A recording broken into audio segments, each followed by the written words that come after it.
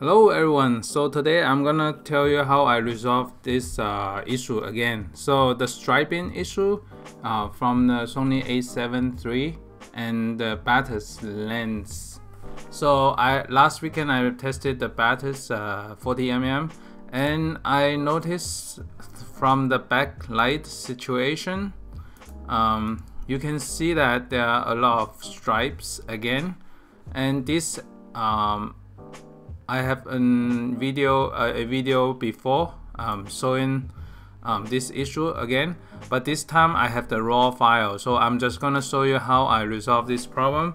And as you can see, it only happened in backlight, but you can see that the stripes are very clear, present in the whole photograph. So, and you can see that all the portion that is in the sunlight, if you get affected.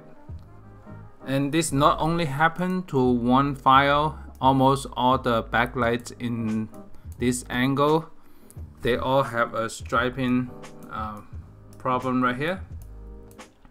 And the first article from DP Review last year, from my previous video, I noticed that from Google search results, and I'm gonna use that website that they mentioned right in their article. So first, the first step is I need to find out the raw file. So I'm gonna go to let's see, so in the folder I'm just gonna copy because I copy this file out. Just copy. I know this file is has a problem, so I just Control C and then paste it outside. So I just paste it on my other monitor right there. And what I'm gonna do is open the website of this website. So credible repair of A7R, the Sony ARW format. So what I'm gonna do is I'm gonna drop the compressed file to here. So I will have this link in the description below in case you have the same problem.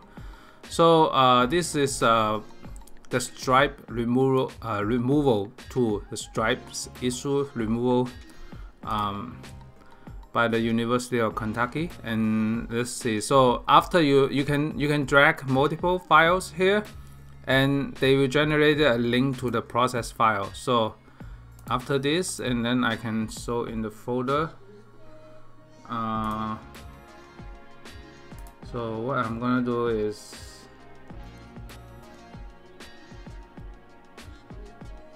let me show you a little bit. So this is the file. After you download it, it becomes like this. There's no extension. What I'm gonna do, I'm just saying highly edit. What you can do is just ARW, just the same format as the original file, and then you can say, it asks you, I want to add the format. Now you can see that it's there. So I'm just leave it at the desktop for now for demonstration purpose. I'm gonna go back to the library, just import one more time, and then select it from my desktop. So just a moment, go back to the desktop.